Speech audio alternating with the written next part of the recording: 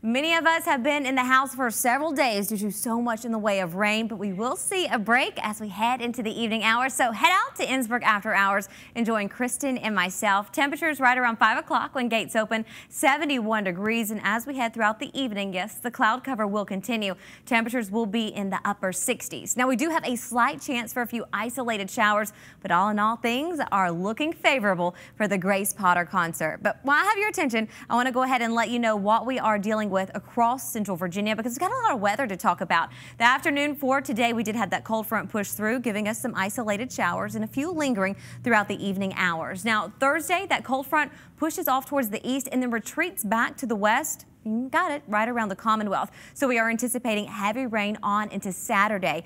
And yes, we just got word that we do have an official hurricane, and we are looking to see the potential of that headed into our direction by the weekend. Of course, we're working to keep you and your family safe. Have a great time tonight at Grace Potter. We'll see you there.